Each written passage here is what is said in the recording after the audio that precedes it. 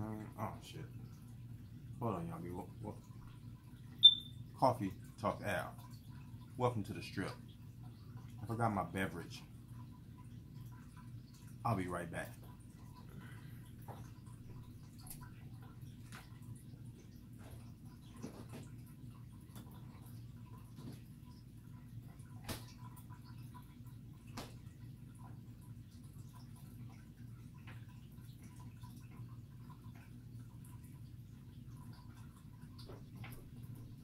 Okay, yeah, I'm back. Now, let me ask you something. See my little nifty little cushion? This should be feeling good too when you lean back. Microfiber. Hey man, let me ask y'all something. We all get into a lot of. I'm about to talk about some shit that y'all probably gonna be scared to talk about, or don't know much about, or people be so egotistical that they feel like they can place their judgment in. When and wherever. You're either gonna like what I'm gonna say or you're not. You can comment, whatever. I don't care what you say. Negative, positive, against, or with. It don't even matter. I don't even know you. But if you done been down the strip before, y'all know I get straight to the point. Let me ask y'all a question. What the fuck is the Pope?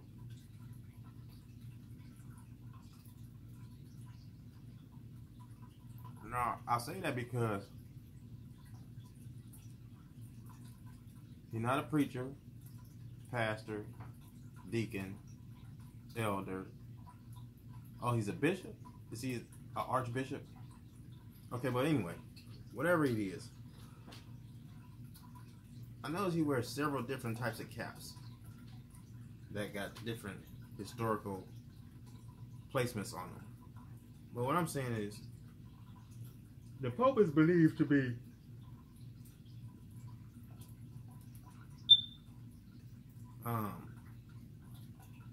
God on earth. You do know this, right? Y'all do know this, right? That's what he's supposed to be. What I'm saying to y'all is, if that's what he's supposed to be, and if you can clearly look around and see that the Vatican would be the strongest religion, and when I say strong, I mean strength-wise, strong. Not in numbers as like Baptists, like strong as strong holding. No, I mean actually powerful. They have their own city, banking system, Vatican City. So, wouldn't that make him, I'm talking to just y'all religious guys and women, wouldn't that make him the head of all of y'all religions? No matter which one it is, because he is held at the top over everyone in the religion situation in the world.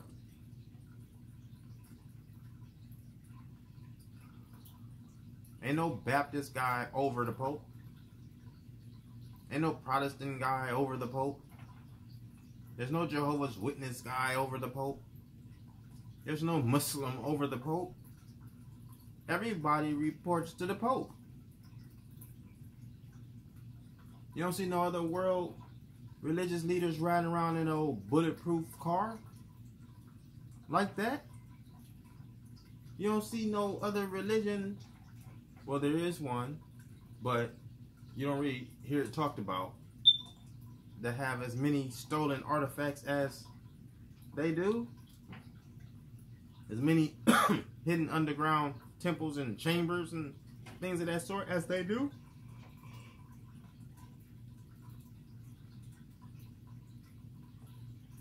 Hidden symbolism in their artifacts that they wear in your face like they do.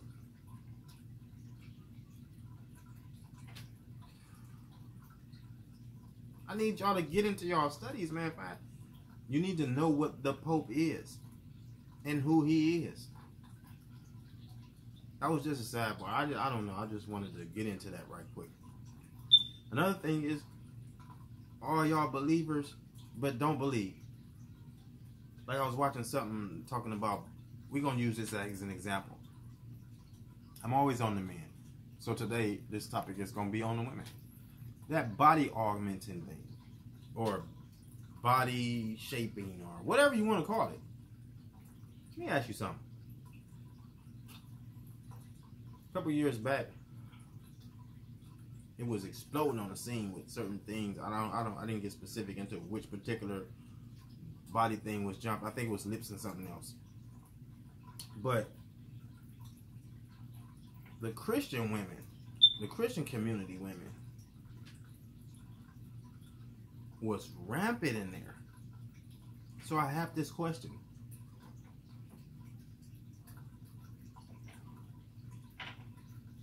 As women who claim to walk in faith, to claim to love God, to put Him first, and to know that He is all, Alpha and Omega. I'm talking about the women who subscribe to that. When you say, or when you do that change, are you saying that God didn't do a good job? I'm only asking that because since you subscribe to that, you say He made everything, and He made everything how He wanted it to make, and you then go in to say He made you in His image. If He made you as an individual, then He made you in the perfection that He saw fit. So when you say, oh, my ass ain't big enough, oh, my titties ain't big enough, I need a longer neck, I need thicker lips. Now, is that saying you need these things because God made a mistake? Or then that's when you gonna say, well, no, it's because my mom and dad, my mom was shaped like this and dad shaped, you know, and I just, is that what happens then? But still, then what are you saying still? Because ultimately, since you subscribe to that, you're saying that God made you. I could never get to the, anyway, yeah, so that's what you're saying. I don't know, I'm just talking shit. So let me get off the women. Now let me get you stay on them. Look, I don't, but I can get with, you know, makeup. I can get with enhancements. You know what I mean? The eyebrows, the eyelashes, you know, a little makeup here and there. Not makeup as to look like it's makeup, actually color necessarily, but to just bring out the natural curvatures and enhancements that's in the face itself. I can get with that. I can get with changing the hair and all that. You know, because quiet as kept, they were trying to sell you that black women was buying a bunch of hair. They was trying to be white. Now, cool, I get that whole agenda, but there are black races on the earth that have hair like the hair that y'all claim that the black women that's buying weave is buying. I mean, there's women that's black that have hair like that. And there has always been like this. So, I can get with that too. It's just, when you have to want to, now, I ain't talking about not wanting to reshape. I'm only talking about the Christian ladies that are also subscribing to the changing of this body situation stuff. I also want to know, when you say you're changing your gender, but you're a Christian,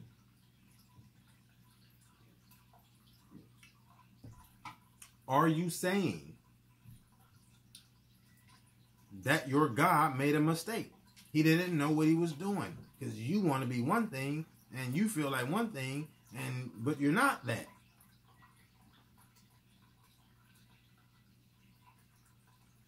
So I just want you to sit and think about that. You know, think about that. Think about what you are saying and what you want people to believe you are, or who you want people to believe you are out here. Now I'm going to jump into, put these men in here too one time. For all you married fellas and married women who get a divorce or realize that that's a lie when you say, well, God put this person here and this is the one. Especially, okay, let me get real close so that you can really understand what I'm saying. Okay, I have peers that say they've never left the state of where we live in. The state, you know, that we live in. They ain't never been outside this state, ever. But they married. And they say, well, hey, man, hey, God, this the one. I have a problem with these types of terms or sayings because if you've never been nowhere else, lived nowhere else, or traveled anywhere else, shut the fuck up. It's grit time. Shut the fuck up. You ain't went nowhere to meet nobody. You talking about God said that's the one. He ain't told you shit. I'm sick of this shit now. Ain't no God told you that. Quit lying to appease the public. God told me that was the one. He didn't tell you that. If to this day nobody can tell you what God said, how he sound, then everybody who say, God told me that was the one, you can clearly see that they're fucking lying. They're not the miraculous one that has heard God audibly speak. When your preachers and your higher positions in those theological fields will say the same thing. Oh, well, God he don't speak audibly. Well, how the fuck did he tell you the message to tell me Sunday? And can I ask you another question? What day do he give you the message? Do it come on Monday and Tuesday, or Wednesday and Thursday? Or do it come Friday and he give you just one day to really get everything noted down? Quit lying to the people. You're doing small book reports in little sections of this book and then delivering it on Sundays. That's all. Some of y'all ain't even going into depth with the little book report. You're just taking the little section, reading, and then freestyling. So back to these married couples. Now, you married. Y'all done both families done put maybe about 10 bands into this situation. A year in, you get a divorce.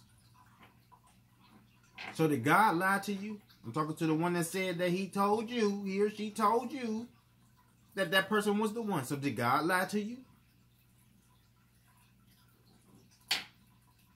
Oh, yeah. Yeah. So all these messages and all these sermons and all this curriculum coming down through this religion shit is coming from the Pope? How to teach y'all to think like this? How to teach you to look at this situation? How to teach you this? All this is coming from the Pope?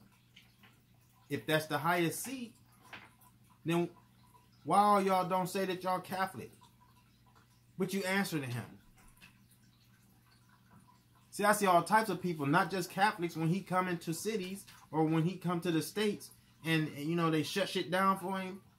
I see all types of people out there waiting to kiss his hand or his foot or whatever you guys do for this man that's walking around in this damn night coat.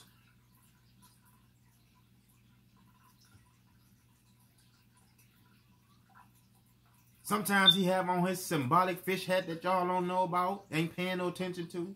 Sometimes he have on the little cap. You know what I'm saying? The little cap. You know what I'm saying? He do hand gestures and all types of things that y'all deem conspiracy theory just because you've heard the word conspiracy theory and it's some shit that you've never heard about. So because you so close-minded, you just, hey, bro, you jump on the bandwagon. Hey, man, them conspiracy theories, man. And you don't know nothing. Man, I was in school history and tell us nothing like that. Yeah, that's because history was full of shit. History was his particular story he was telling you to learn, to indoctrinate your goofy ass. All the cutting out of school, smoking weed and getting drunk and all that didn't lead y'all to nan book outside of the school. Or nobody who was able to give you sustenance. Crazy. That's crazy. That's what makes y'all crazy. Crazy enough to think that the people who think are the ones who are crazy. People that say shit like, oh man, you so smart, you stupid. You so smart, you sound stupid. Crazy.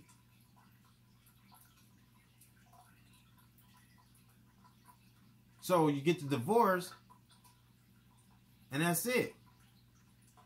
Then, some people get married 2 or 3 times. Let me ask you something. In every marriage, in every situation of that ceremony and that ritual, you guys are getting married in the name of God. I'm just saying. That's under y'all's particular doctrine and what y'all do. So let me ask you something. Not only did he lie to you the first time, you saying that God is a habitual liar.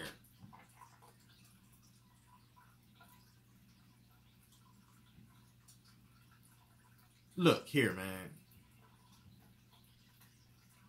Y'all got to get it together. Start to do your walk, man. I can't believe that people still so stuck in sleep. I'm not saying don't read the book. If it's a good book and it's interesting to you and you want to read on it, read into it.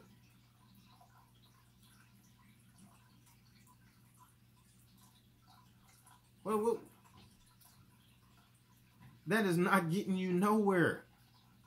Look around. Is Corona still around?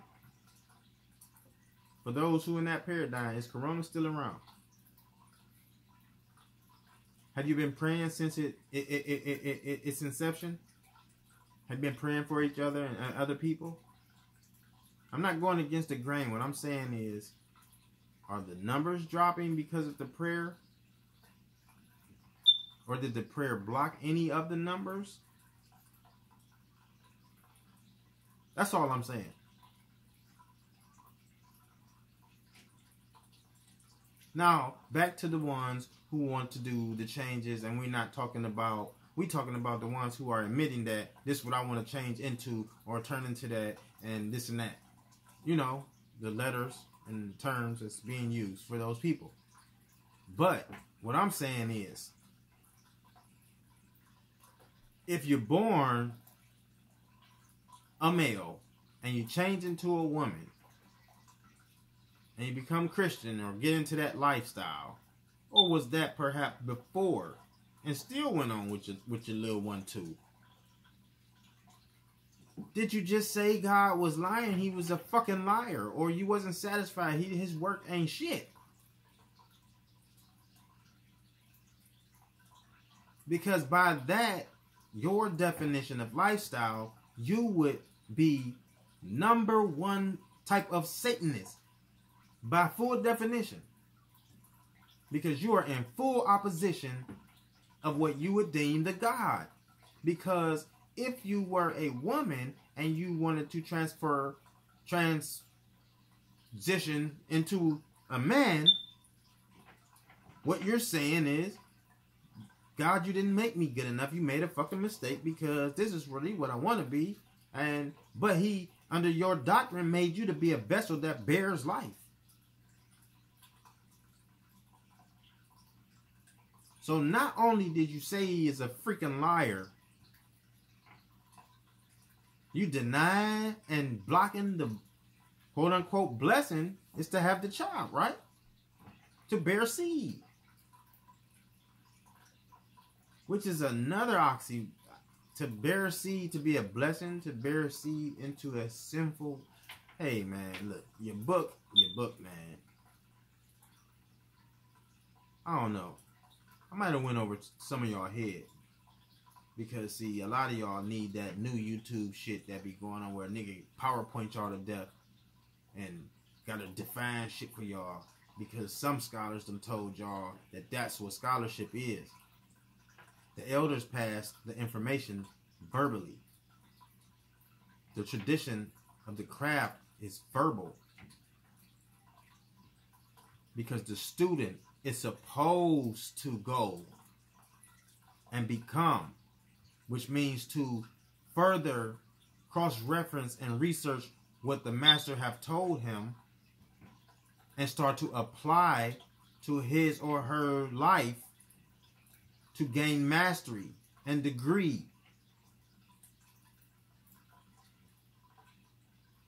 Knowledge is in degrees, man.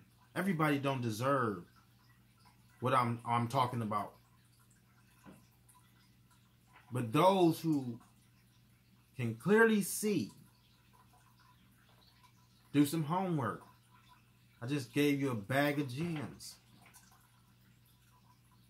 Get with them. That's all I'm saying. Welcome to the app. Hey, what up, what up? What's up, what's up? Yeah, that's what... Hey, I'll be down there. Yeah, for sure. It don't stop, man. And the beat goes on. My brother, the beat goes on. Coffee Talk Ave. Welcome to the strip. Take a stroll. You're going to start to get to knowing some of the characters on the stroll because Coffee Talk Ave is going to start to have some of the people on the show. Here we go. You could define blogging or podcasting or whatever the fuck you want to call that shit by whatever you want to call it. I ain't giving this no title because this is what it is. It's grit. Coffee Talk Ave, man. Welcome to the strip.